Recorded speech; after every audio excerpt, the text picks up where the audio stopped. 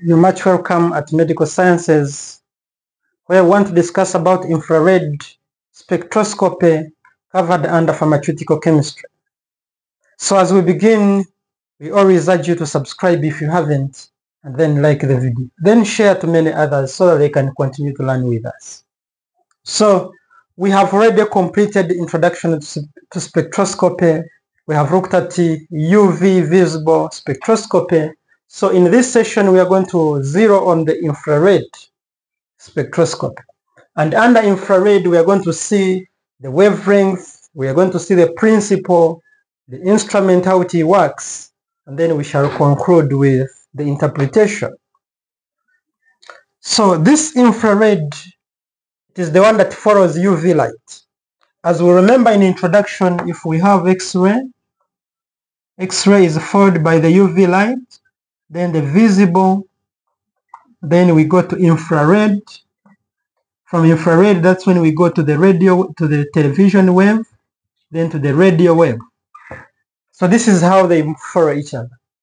And we know that UV is between 200 to 400, then visible between 400 to 700, then infrared is between 780 to 1 millimole. So this is the range of the infrared. 780 nanometer. This is in nanometers. So that is the infrared we are discussing in this session. And this infrared, the infrared spectrum, it is responsible when it is passing through the sample. If you have infrared electromagnetic radiation, it passes through the sample or the solution. What happens? It causes vibration, can cause vibration, or it can cause rotation. Rotation or vibration of functional groups. Around their bond. So around their chemical bond, at their chemical bond, we are going to see vibration and rotation of functional groups around their chemical bond. And this vibration and rotation caused by the infrared on the sample. And this sample, it absorbs only infrared, which is at the same, they must be at the same frequency. The frequency, only the component or the organic substance in the sample to absorb the infrared light, they should be at the same frequency. So when they are at the same frequency, so if the sample, the component in the sample absorb at 1 Hz, even this light which is absorbed should be at 1 Hz. So they must be of the same frequency so that they can be absorbed. So when this infrared has passed through the sample, after reaching the sample, the principle says when this infrared reaches in the sample in the cuvette or in a sample cell, the components in the sample, they become excited. After becoming excited, they are going to undergo vibration or rotation around their functional group. And this excitation of the sample produces either stretching. These two can produce stretching of the sample around the bond of the component, or it can bring about bending due to rotation. And examples of the stretching in this position, we have what we call symmetrical and asymmetrical.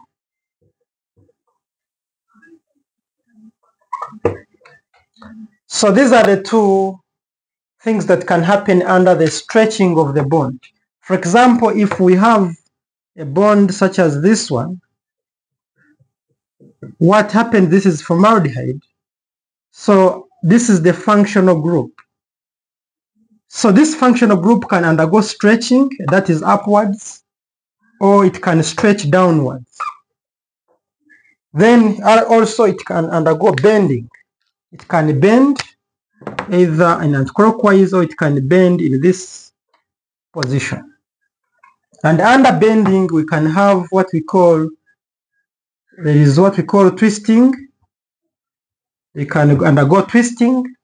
They can undergo scissoring. They can undergo scissoring, or they can undergo locking. And another one is wagging.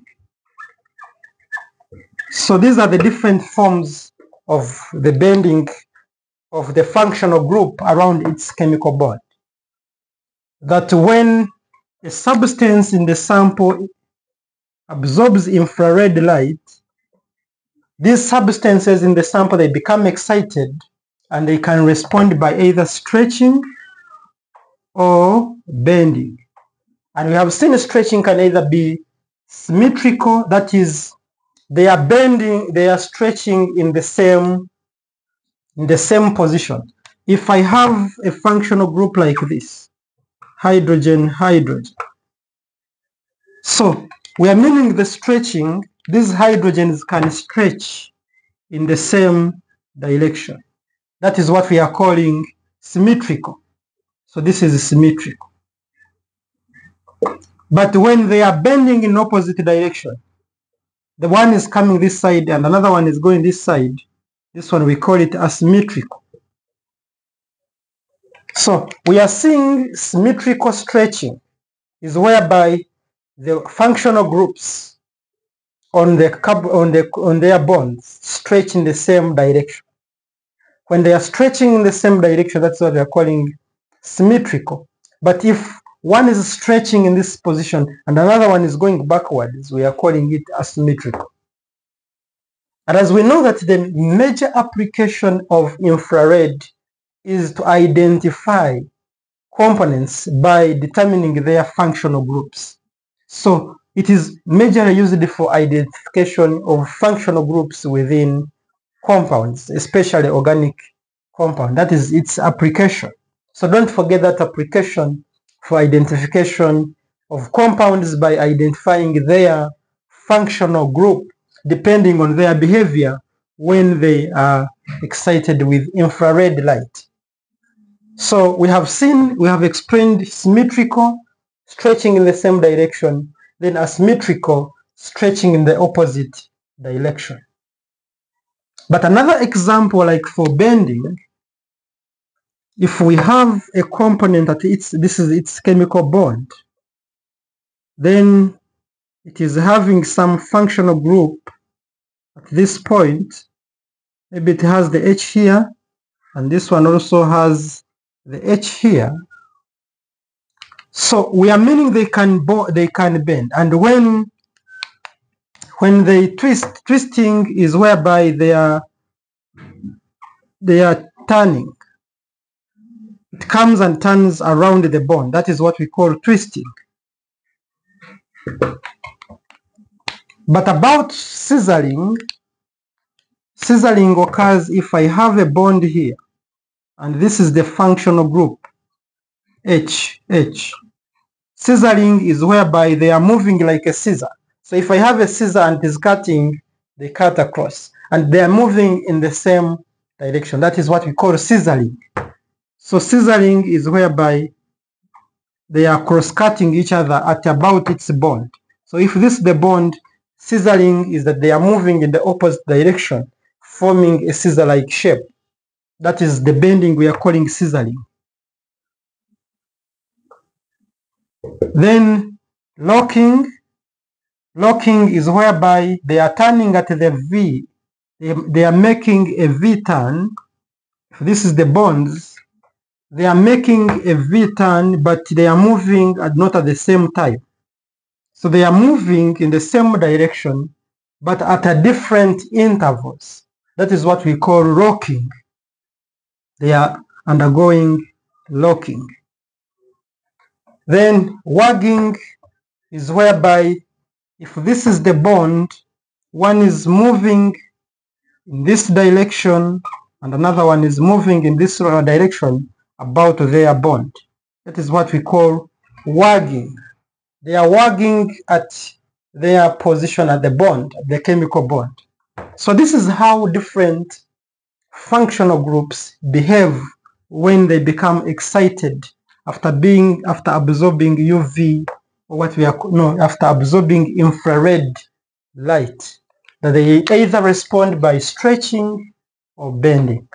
Stretching can be symmetrical, that is in the same direction, or asymmetrical, that is in the opposite direction. So we said here they are stretching in the same direction, then here it is in opposite one this side, another one moving this side. That is, then we have seen bending is due either to twisting, scissoring, locking, or wagging of functional groups about their chemical bond.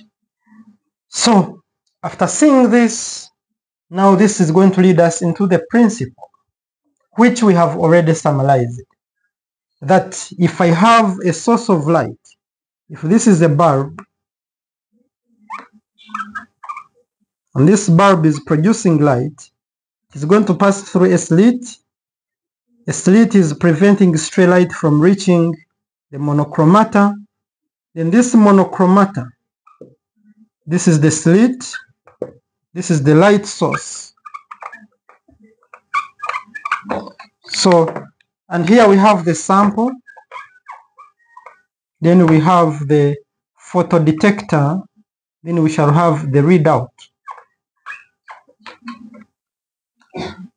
So we are seeing when light is passing through the slit to strike the monochromata, this is going to split this light into spectra of light. Then we are going to have the monochromatic infrared reaching the sample within the sample hole. And when it reaches there, if we find there are compounds,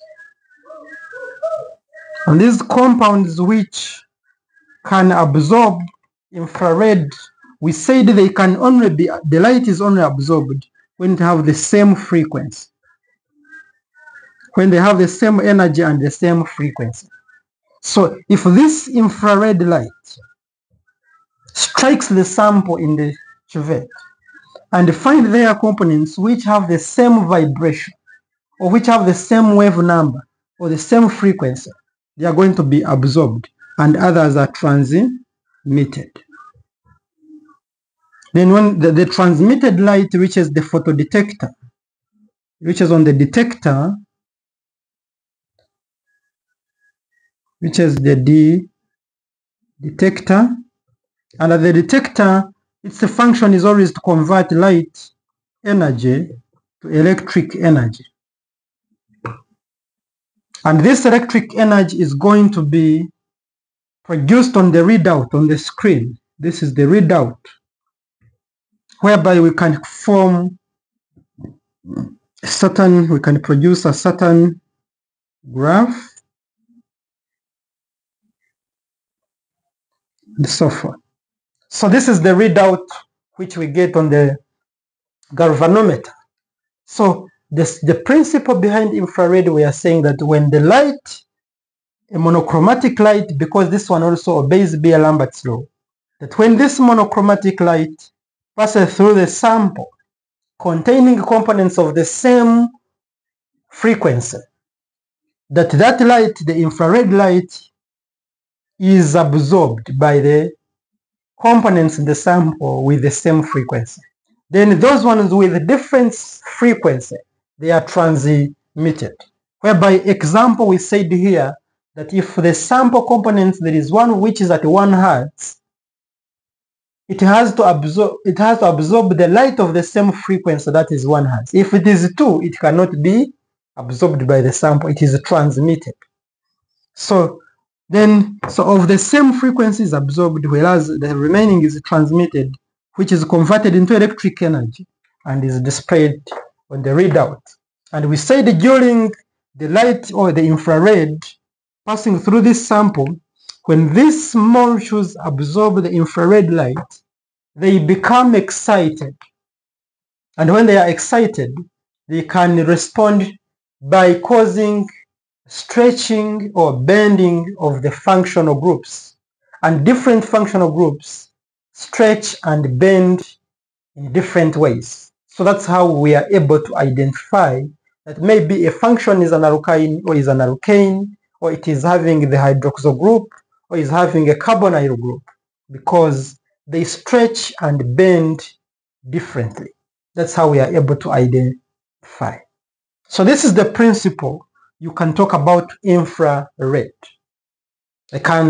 In the summary, the principle that when infrared light passes through the solution, part of its light is absorbed by the components of the same wavelength, whereas those ones with different wavelengths, they are transmitted, which reaches on the detector and converts into electric energy, which is displayed on the readout in the form of a graph. That is the principle behind infrared. And we want to continue to expound more on the graph. If I can zoom this graph, we're going to see that this graph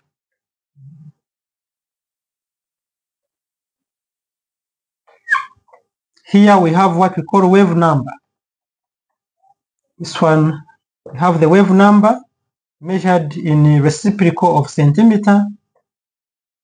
Then here we have percentage transmittance.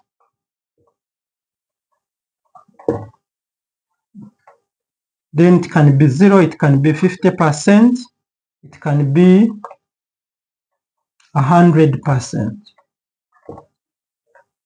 Then wave number here begins at 4,000, we go to 3,000, and go to 1,500, and go to 1,000, then we have 500. The units is per centimeter. That is what we are calling the reciprocal of centimeter. That is the unit of the wave number. And what is at this point we should be knowing the relationship between wave number and wavelength. For example, the wave number, which is denoted by mu bar, that is equal to 1 over wavelength, that is lambda. So if I have the wave number, I can easily get even the wavelength, whereby wavelength, if I make a reciprocal, wavelength is equal to 1 divided by wave number, which is denoted by mu bar. So that is the relationship. So I can easily convert this one into wave number. For example, we know that this 400, to get the wavelength is equal to 1 divided by 4,000, and this one gives us 2.5 microns. 2.5 microns. This one becomes the wavelength. Or you can call it, this is microns, or you can call it 2,500. So this is the wavelength we can. So to determine the wavelength, wave number is equal to 1 divided by the wavelength. So that is the formula you can use to convert them.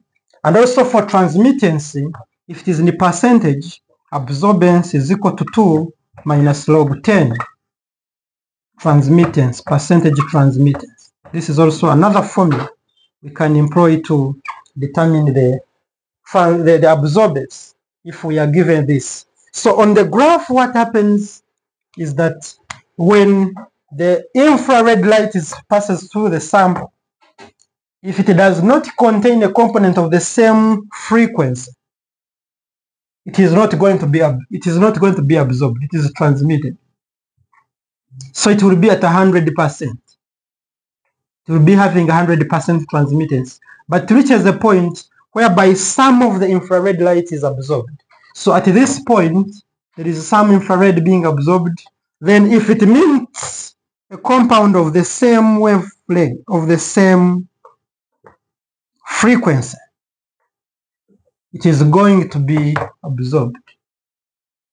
It is absorbed.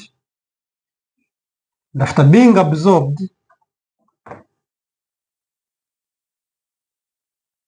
forms this diffraction, then it goes back when there is no point component of the same wavelength.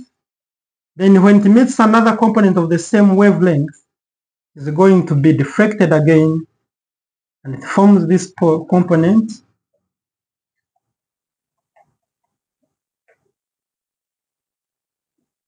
Hereby we can have this one also formed.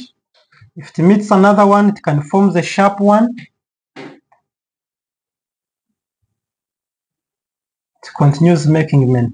But the ones this side we don't, between 1500, we can split this graph into two, whereby this side from 4000 to 1500, we call it diagnostic region.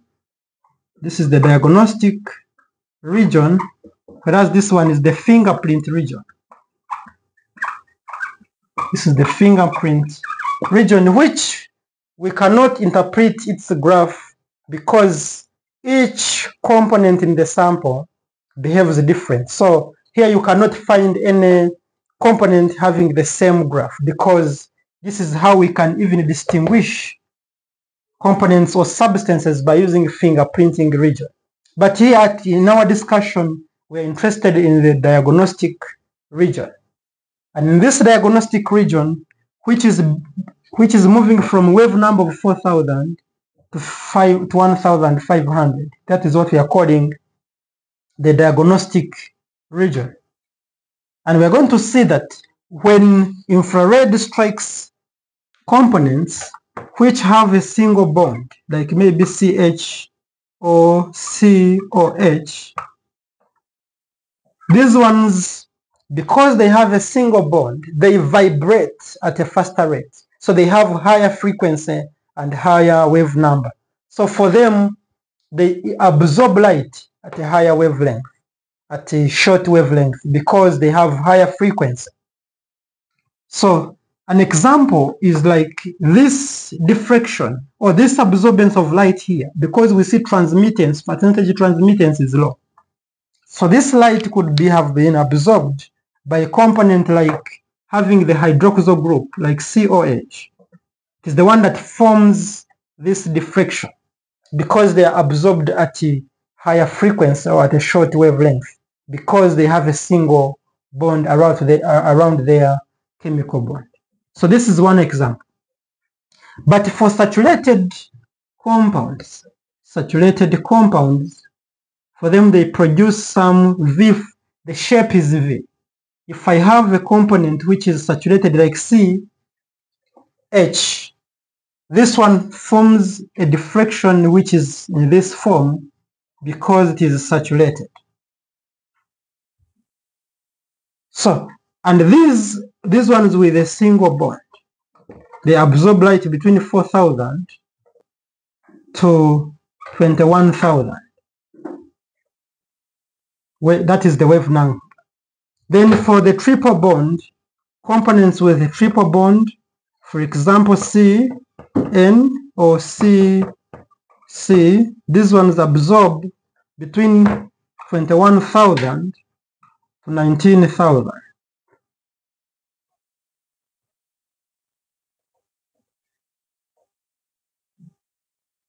(2,100 to 1,900).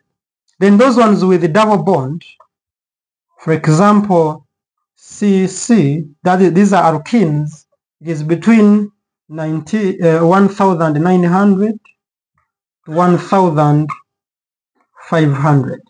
So these are the different wave numbers of different samples. So this is why we are saying we can use this one to identify which functional group is in a compound.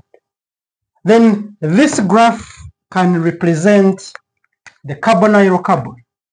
Carbon in the sample having the carbonyl carbon, this one produces a sharp diffraction. This is different from the hydroxyl group. This one produces a sharp diffraction. And as we said, components with a single bond, they are absorbed at a higher frequency and at a higher wave number. Then these ones, they are absorbed. Those ones with the triple and the double bond are absorbed at a longer wavelength, or you can call it at a smaller wave number, or at a shorter wave frequency. That is what, because we know that wave number is directly proportional to frequency. The higher the frequency, the higher the wave number. That is what we should be knowing. So this is what we can discuss in this session about infrared spectroscopy, whereby we have started by looking at the range where we find the infrared, that is after the visible spectrum. We have seen that when infrared strikes components in the sample, they become excited and they can undergo vibration and rotation. And when they undergo vibration or rotation, that's why infrared spectroscopy, we can even call it rotational spectroscopy. So when this infrared strikes the sample, the bonds or the functional groups in the sample, they become excited. If they are of the same frequency, they become excited after absorbing the infrared light, and they respond by either stretching or bending.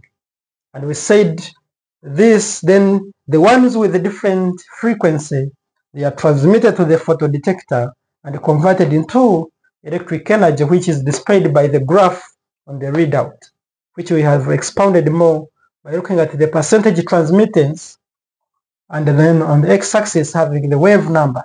And even we have seen the relationship between the wave number and the wave length.